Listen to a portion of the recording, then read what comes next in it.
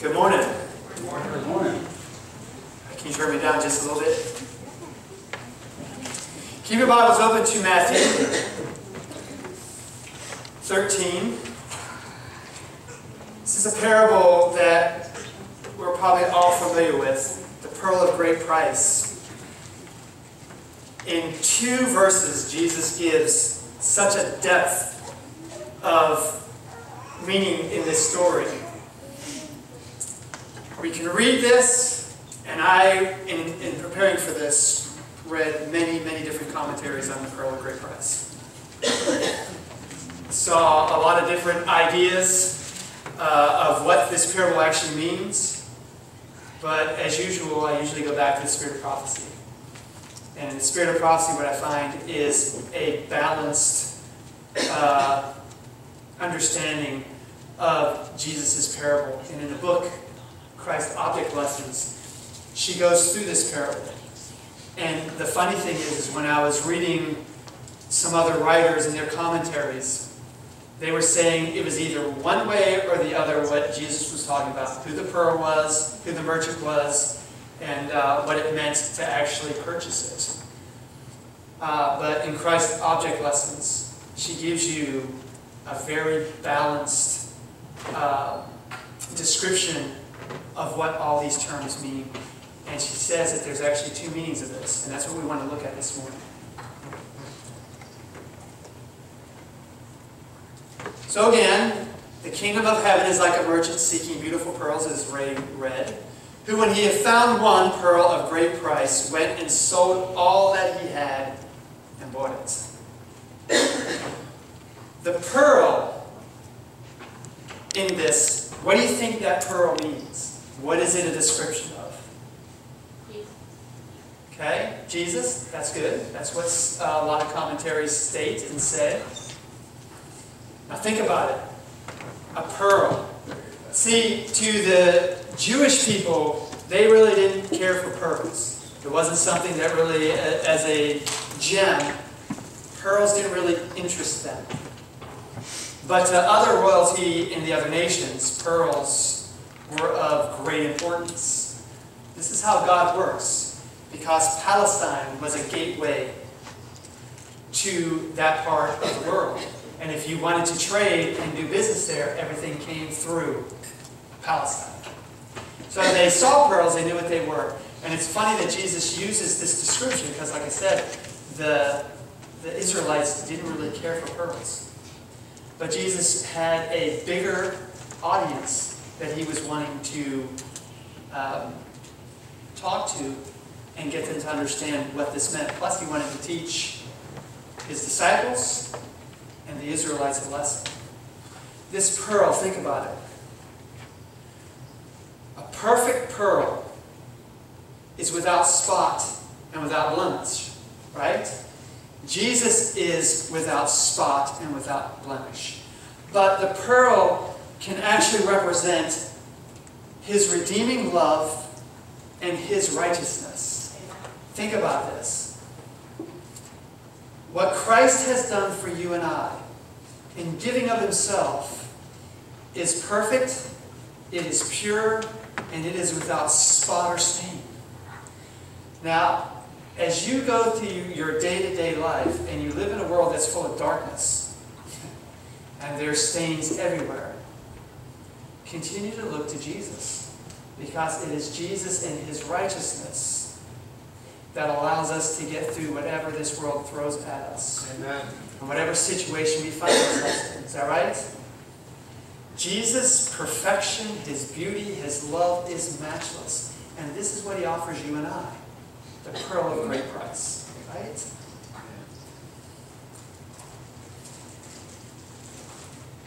Jesus is that pearl. What he offers us is his redeeming love. Turn with me to Colossians chapter 2, verses 3 through 9. Actually, I think it's going to be verses 3 and 9.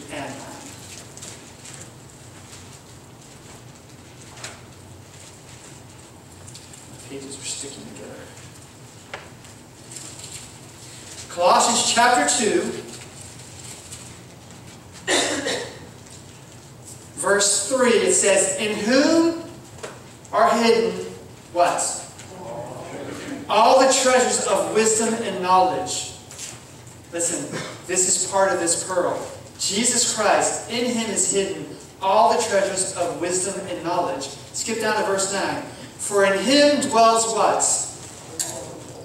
All the fullness of the Godhead bodily. Do you understand what that actually means? Amen. Because brothers and sisters, today in the Adventist church, this is something that if you haven't heard, you will hear. And it is a controversy of the Godhead. Or as other churches call the Trinity. Okay? The Bible gives you the description of the Godhead, and that is the Father, the Son, and the Holy Spirit. Amen. Are they all God? Yes. Is that what the Bible teaches? Yes. Okay. What you need to realize is that in Jesus Christ, that before he came to this earth to be born a man, he was verily God. Amen. The Bible tells you in John, the Gospel of John, chapter 1, verses 1 and on, in the beginning was what? The Word. The Word was with God, and the Word was God. And the same was in the beginning with God. And you know this Word is Jesus Christ, because if you skip down a few verses, it says, and the Word became flesh and dwelt among us. Understand who Jesus Christ really is. When you start to grasp that Jesus Christ is fully God, and that the Father gave him to us out of love, the only motivation and reason that the Father gave us his Son is because of the depth of his love for you and I. Now, do you think that was an easy decision for the Father to make? Again, if you go back to the Spirit of Prophecy, we're told that they went into council, and that the Father and the Son came together. And if you read this account later on, towards the end of Ellen White's life, she also includes the Holy Spirit in there. So all three were in this council, that if man chose to sin, when Adam sinned, did that take God by surprise? No. Do you understand what it means when the Bible tells you in Revelation that Jesus is the Lamb slain before the foundation of the earth? That means that none of this took God by surprise. That when Adam sinned, when Eve sinned, God already had a plan in place to take care of that sin. Don't you love the God that we serve? Amen. Listen, did God warn them what the wages of sin would be? Amen. Did God not tell them plainly, do not eat of this tree, because in the day you eat thereof, you shall what? Die. Surely die. And yet God had a plan that if they did, and when they did, the Lamb that was slain before the foundation of the world was there to redeem them. Only one amen on that? Come on now. Listen, are you awake? Are you here? Yeah. Do you love Jesus Christ? Yeah. Yes. If this doesn't actually touch your heart some way, somehow, and you've been in church too long, that's all you've been doing is church. Right? Either you understand who Christ is and you grasp this in new light every day that you walk with him, or it's just going to become old stuff and you're going to go, okay, what's next? Right? Yeah. Again, do you think it was easy for the Father to give his Son? Not at all. Do you understand when he gave his Son that they realized there was going to be a separation within the Godhead that never took place from eternity past? And when God, who's able to see and live in eternity past, eternity present, and eternity future all at the same time, he didn't have to wait to know what that separation was going to feel like. When he gave his Son, they went into council. It wasn't like Jesus had to go in there and beg the Father, please let me save them. What he had to go into council for is the Father wanted to save us, but he also did not want to give up his Son. Amen. Understand that. That was a battle that God the Father had to fight and deal with. It's also a battle the Holy Spirit had to fight and deal with. Can you imagine the closest relationship that you've ever had and ever experienced Jared, you got a baby in your arms right now, right? I think you love that baby, right? Just a little bit, right? Could you fathom being separated from that child? That is what God was willing to do for us in the depths and darkness of our sin. The love that he had saw the worst that you would ever do. And that worst put Jesus Christ on the cross. But think about this. You know those little sins that we don't even think about? The little ones? That one little sin put Jesus Christ on the cross. Because the wages of sin is death. When you start to fathom the love that God has for us, and you start to understand what it meant for him to sacrifice his son, what it meant for Jesus to sacrifice himself, then you start to grasp and understand this pearl of great price.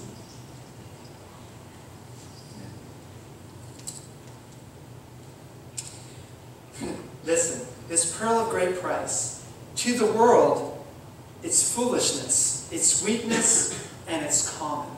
Turn with me to 1 Corinthians chapter 1. 1 Corinthians chapter 1, and let's look at verses 23 through 30.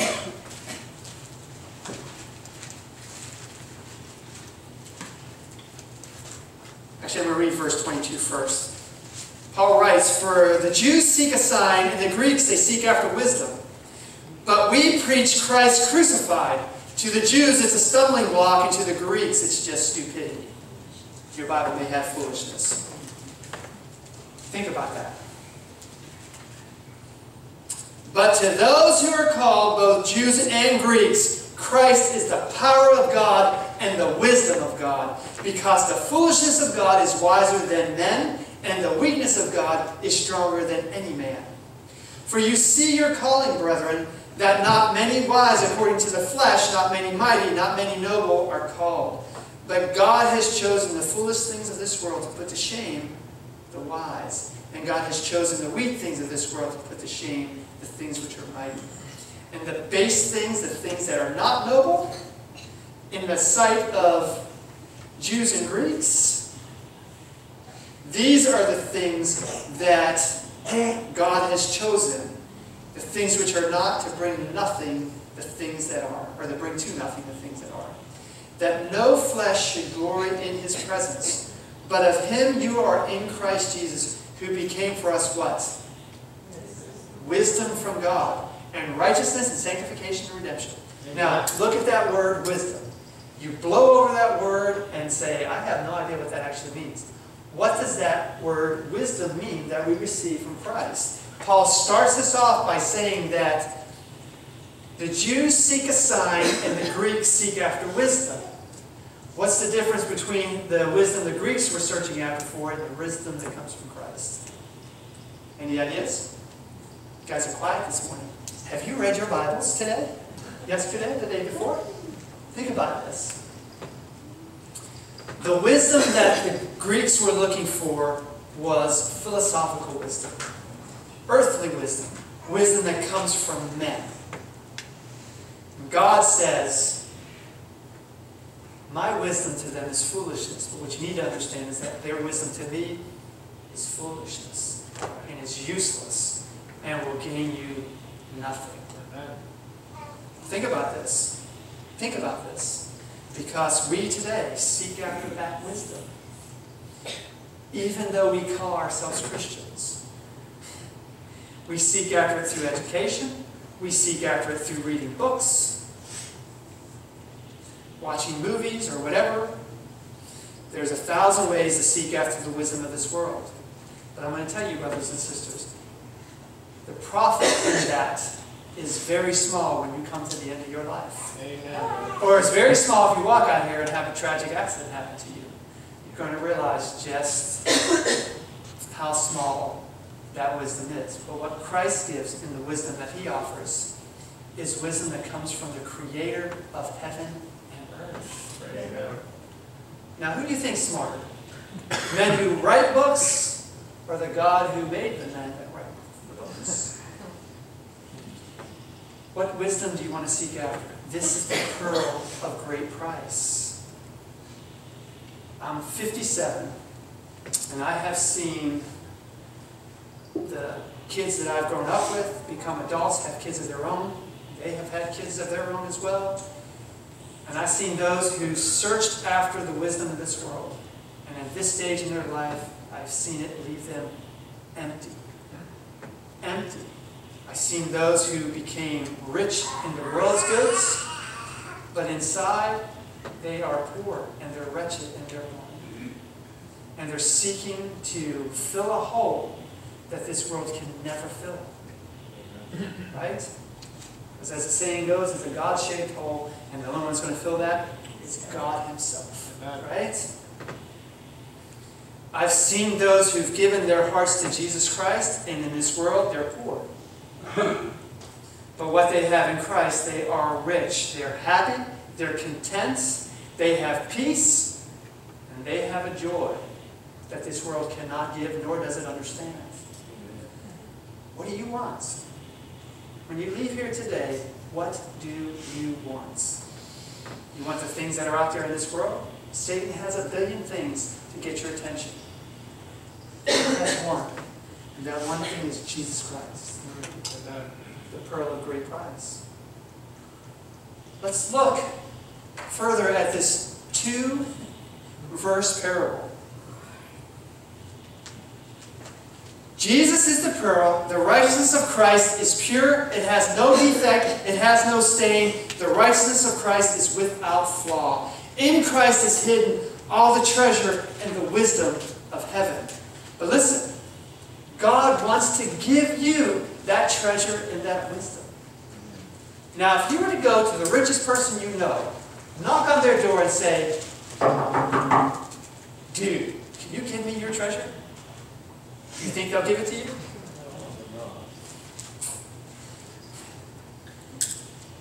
We don't knock on God's door.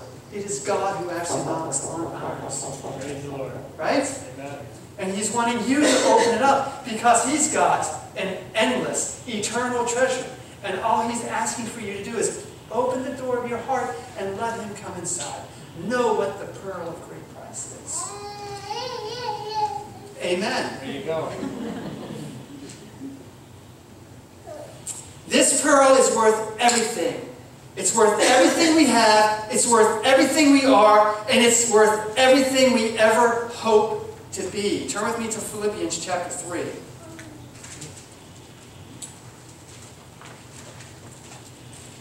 Philippians chapter 3, and let's look real quickly at verses 7 through 9.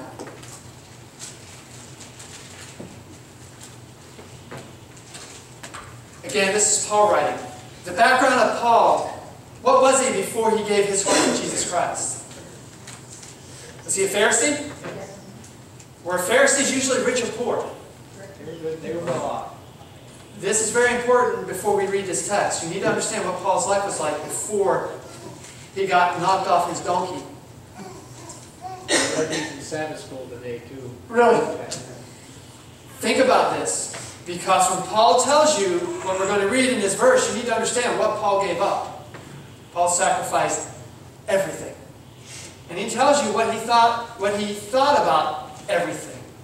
When it came to Christ, or when it came to what he had before, he tells you what he had before, what it really was. Okay, and we're going to read that now. So Philippians chapter 3, verses 7 through 9. But what things were gained to me, these things I have counted loss for Christ. Now listen, you could not be a Pharisee unless you were well off. Because the Pharisees looked down on the poor, that they were cursed by God.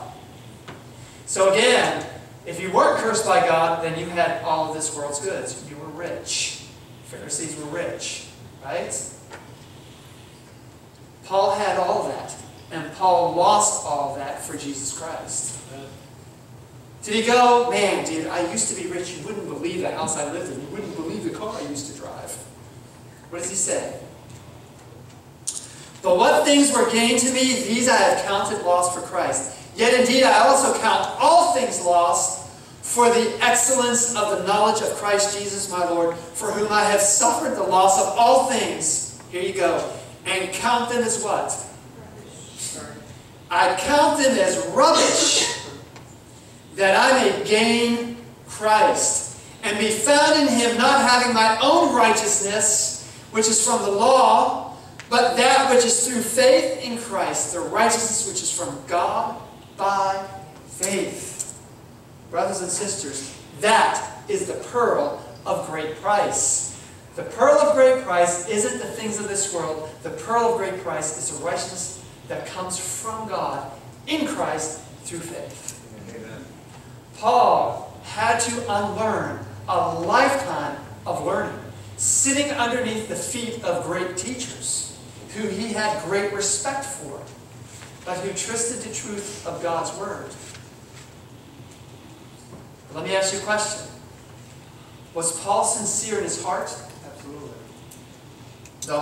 His whole life. Even when he was persecuting Christians with zeal, he thought, because that's what he was taught, that that was the right way. But when he encountered Jesus Christ on the road to Damascus, and light was shown him, did he go, no, can't accept it, maybe next week, or I'll give this a thought, I'll get back with you? What did he do? The moment he saw who Christ was, and he asked that question, Lord, who are you? And Jesus answered him, I'm Jesus, whom you persecute. You remember what Jesus said after that? It's hard to kick against the goats. Or in the King James, hard to kick against the pricks, right? Do you think God was working on Paul's heart? From day one. Right? Do you understand, in the life of Paul, in the story of the pearl of great price, God can take all of us, no matter what our background was, no matter what our background is today, and he can use us for the glory of his kingdom. I've said this before, if you knew me, the difference is how many years has gone by. If you knew me 40 years ago, you would have never, ever, ever would have entertained the thought of me doing what I'm doing today. You would actually have held your purse closer to you, locked the keys to your car, or held them close, locked your car, locked your home. That's what you would have done. But God had different plans, right? Same thing with Paul. And when Paul encountered Jesus, Paul understood right then what the pearl of great price was. Paul, before this time, had the pedigree that put him in the upper echelons of the Pharisees. And he realized that that meant nothing. It was dung to him. Because he understood that there is no righteousness that will ever produce. There is no pedigree that we'll ever have that will allow us to say to God, I deserve to be here. I've done all this for you. You need to let me in. Paul understood that what we need is a righteousness, and that righteousness can only come from God. Amen. And God's plan was the pearl of great price. That righteousness comes from Jesus Christ and Him alone. Amen? Amen? Wow, so that's 2 amens.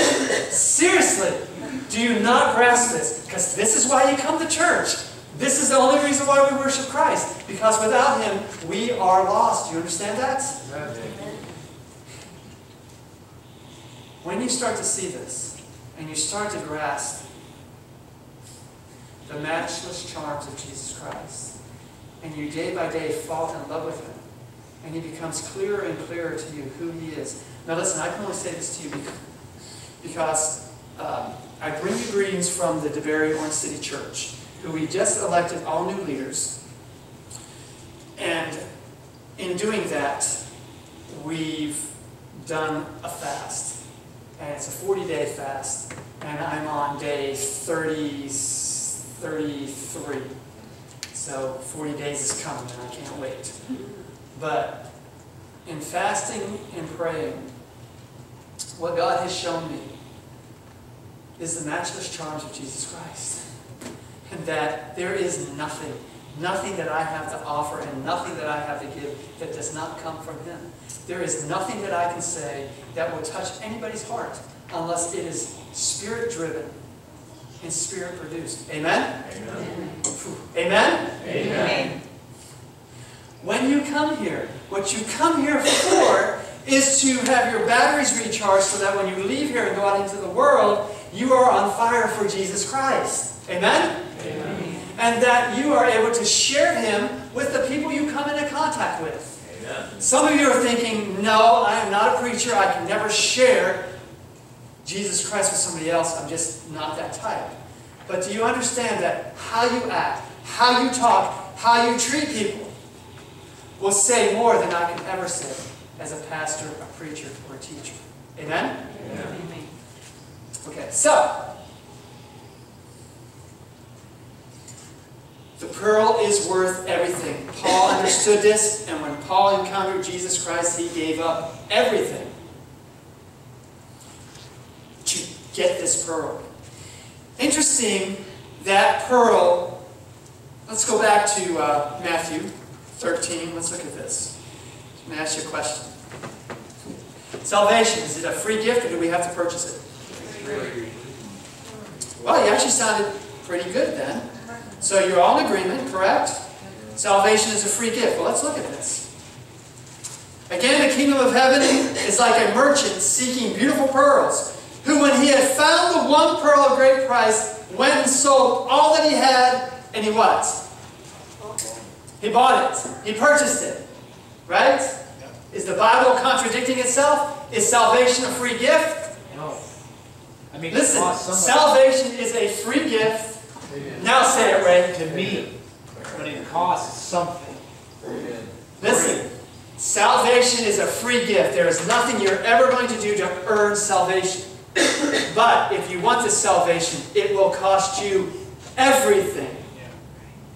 How would you like to be Paul? And when God said about Paul, Paul's going to learn great sufferings for my name's sake. How would you like that to be your Christian walk in life? Okay? Did Paul accept those sufferings gladly? Yes. Yes. Absolutely. On the last part of his ministry, he came to the brethren. They kept telling him, if you go up to Jerusalem, this is the end of your ministry, the end of your life. There's nothing there waiting for you but chains and prison. What did Paul say? Paul said, brethren, why do you break my heart? I will gladly give up my life for the gospel of Jesus Christ. Was he boasting like Peter did when he told the Lord, I will die for you? No.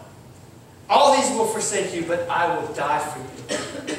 Or did he mean what he said because he understood what conversion really is? That is no longer, I almost fell off that. It is no longer I, but it's Christ who lives in me. How does Galatians 2:20 go? I am crucified with Christ. Nevertheless, I live, not yet I, but Christ lives in me. In the life which I now live in the flesh, I live by the faith of the Son of God, who loved me and gave himself for me. Who wrote that? Paul. Do you understand? Paul was an example of what true conversion is. This is the pearl of great price. This is what God wants to do for you and me. Can I ask you one question as I bring this to a close? Why has Jesus Christ not come back yet? As I look at that clock up there, is there a great clock at God's throne and He's waiting for that hand to strike 12? No. Well, there's different views on that. There's different teachings on that. I've heard many. Christ hasn't come back because He's not ready to come back yet. He's ready. When you look at the life and the experience of Paul, Paul was what God's remnant last day people are going to be before Christ comes back. Paul was selfless. Paul understood what it meant when he said, I die yearly. Come on, man, I die monthly. Daily. No, I'll die weekly. Daily? Are you crazy? Listen, This is what Christ is calling us as His people to do. That when we understand that it is not about us, it is about Him, and that if we submit to Him, and if we die daily to Him, and we have the mind of Christ in us, let this mind be in you that was also in Christ Jesus. That was a mind that says, Ray, I love you so much that I'm willing to give my life for you. And that when we have that same mind,